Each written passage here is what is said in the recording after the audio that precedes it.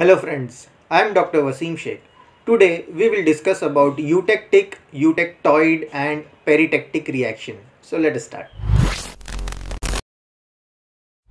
Here we will study eutectic, eutectoid and peritectic reaction with the help of examples. So now what is eutectic reaction? Eutectic reaction, in eutectic reaction one liquid phase will transform into two solid phases.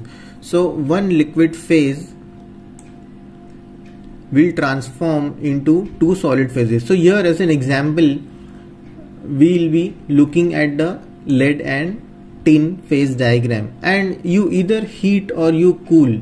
This is what you will be getting. So if you are here and having two phases and you are heating the material, then it will transform into liquid, and when you are cooling the material it will transform into two solid phases. So one liquid phase will transform into two solid phases.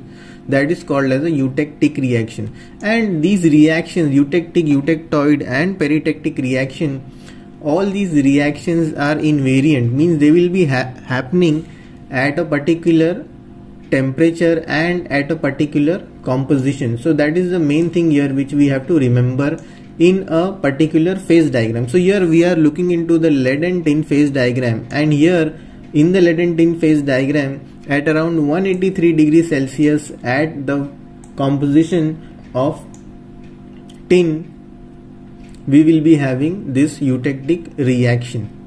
So in the upcoming slide we will see exactly the phase diagram and we will see the eutectic reaction. But before that we will be looking into all these three reactions, then we will be looking into the phase diagram of these reactions. So next is eutectoid reaction, and a very common and very easy example for us to remember is from the iron and carbon phase diagram, where one solid phase will transform into two solid phases.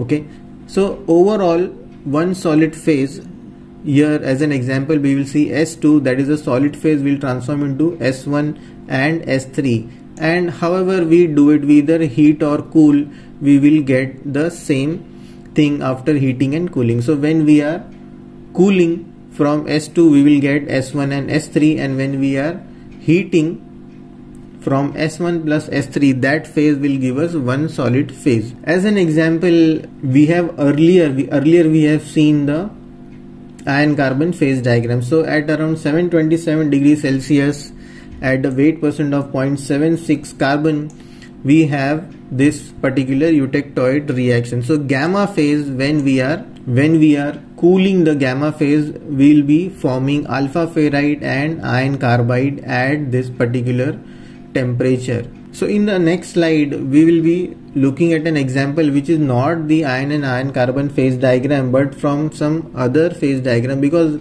iron carbon phase diagram I have already discussed earlier in an earlier video. So you can refer to that video so that we won't be having a repetition. We'll be looking at a new phase diagram where we'll be studying about the eutectoid reaction. And here this is an intermetallic compound, that is the cementite, so just for information. So next we will look into the peritectic reaction, where one liquid and one solid will transform into a second solid phase. So liquid plus solid will transform into another solid phase. Again we'll be looking at an example here of iron carbon phase diagram, where at around 1493 at a composition of 0.16 weight percent of carbon, delta, that is a solid phase, and liquid will transform into gamma, which is nothing but austenite phase. But again in the upcoming slide we'll be not discussing about iron carbon phase diagram, because again we have seen this transformation in that video. So we will be looking at a new phase diagram where we will be studying about the peritectic reaction. So just remember that solid plus liquid will give us another solid, that is the peritectic reaction.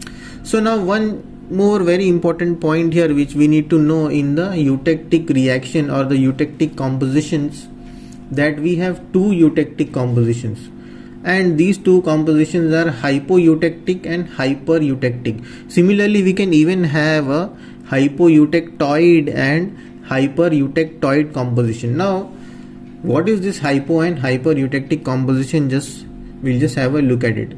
So this is the lead tin phase diagram. This is a lead tin phase diagram, and this composition here is the eutectic composition. This is a eutectic composition. As we have seen earlier, liquid will transform into two solid phases at this temperature and this composition which we have seen. So this is an invariant reaction which is not going to change. It will be same at this phase diagram. Now what is hypoeutectic?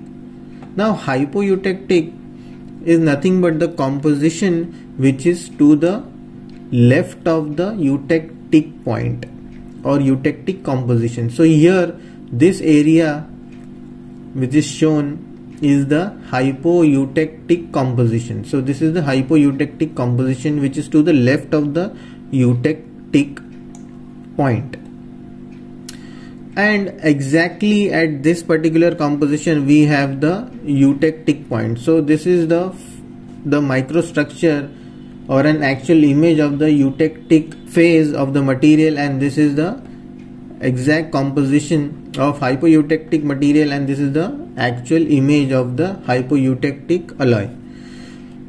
Similarly, we have hypereutectic composition, and this is the hypereutectic alloy. So here you can see that when we are just below the eutectic point, and from there onward, if we draw a tie line, it will hit the alpha. So all the hypoeutectic composition will have alpha. So this is the alpha which will be having, and then rest will be the eutectic composition. Now there is a particular name which is given to this particular alpha, which is called as a proeutectic alpha. So proeutectic means before the eutectic this alpha was present. So this is that same alpha. Okay, so that is called as a proeutectic alpha, and this is the eutectic composition. So the eutectic composition will consist of the lamellar layer, of alpha and beta here. Okay, so that is the eutectic composition. Now hypereutectic composition will have beta, because from here if you draw the tie line, imagine this is a tie line. Okay, just above this you have the tie line, and you draw the tie line, so that tie line will hit the beta. So it will have beta. Okay, and it will have the eutectic composition. So beta and eutectic composition, and again one more name is given to this beta, is that it is proeutectic beta. Okay, proeutectic beta. So on in whole, as a whole phase, beta is present, and beta is also present in this alpha and beta eutectic composition. Now all these are called as the eutectic micro constituent, because some eutectic is present in both hypoeutectic and hypereutectic alloys, and the hypereutectic composition will be to the right of the eutectic composition. So to the right of the eutectic composition, whatever the composition is there, we call that as a hypereutectic composition, that I forgot to mention earlier. Now coming to the second and third reaction. So we have seen eutectic reaction and hypo and hypereutectic reactions, or the composition we can say. And now we will look into eutectoid and peritectic reaction. Now what is eutectoid and peritectic reaction? Let us have a look based on this copper and zinc system. So this is a copper and zinc phase diagram. Now let us look into the eutectoid and peritectic reactions here.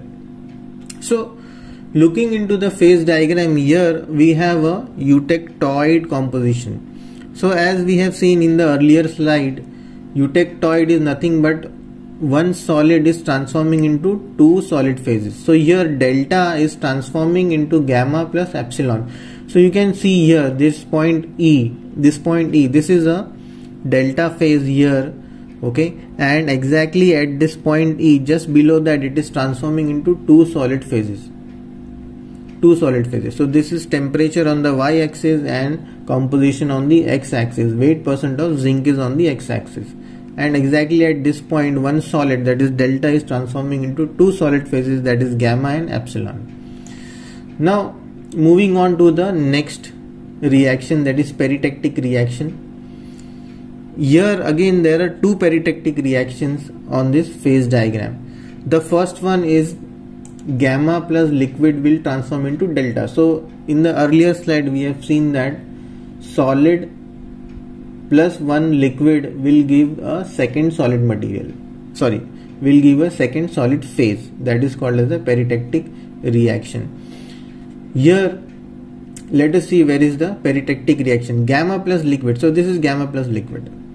Gamma plus liquid is at this particular point will transform into delta, so that is that peritectic reaction. And the next one is delta plus liquid will go to epsilon, so this is delta plus liquid, and exactly at this point it will transform into epsilon. So one solid and a liquid phase will transform into epsilon, that is another solid phase.